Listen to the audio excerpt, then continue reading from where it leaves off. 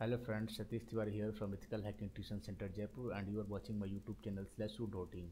Today in this tutorial we are going to learn how to create sudo user in Linux machine, or in other way you can say how to give super user command rights to a local user.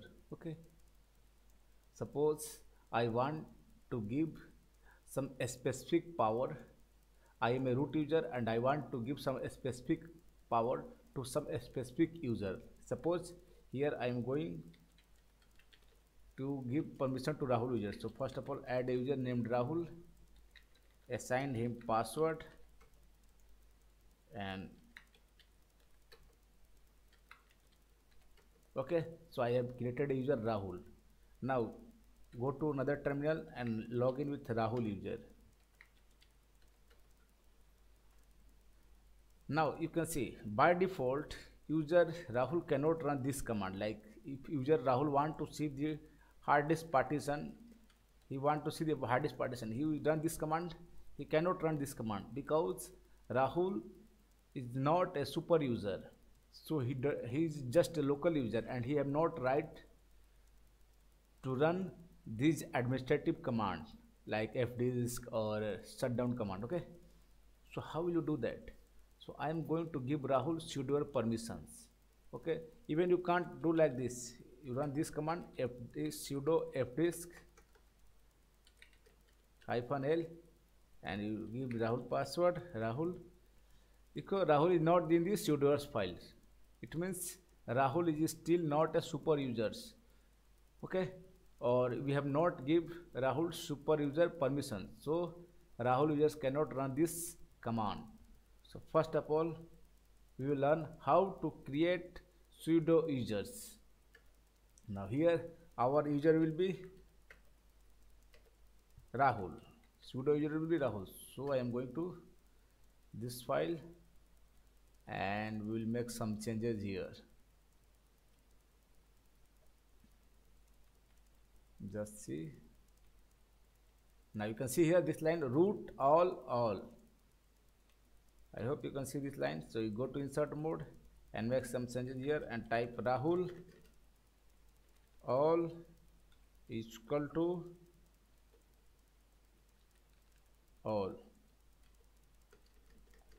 and then here I want Rahul user to give permission to run fdisk command. So I will check the path of fdisk command.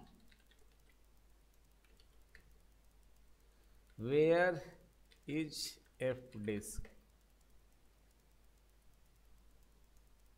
Sorry, the spelling mistakes. Where is fdisk? You can see the path of the fdisk command is sbin fdisk. So here I will mention /sbin /fdisk and then -l. Now it means Rahul user have power to run this command now. Now save the file, and now Rahul user is ready. He is a sudo user now. Before that it was showing that Rahul is not in the sudo file, but now Rahul is in the sudo file, so Rahul can run this command. Just check it, sudo fdisk -l and then password of Rahul is Rahul. It's showing fdisk command not found. So what you have to do, sudo /sbin /fdisk -l path, complete path, and then run the password. You can see now Rahul can run this command, fdisk command. Okay, so even general you can assign or you can give permission to general users or local users to run administrative command or root commands. Okay, so if you have any doubts regarding this, you can ask me through comment section. Thank you for watching.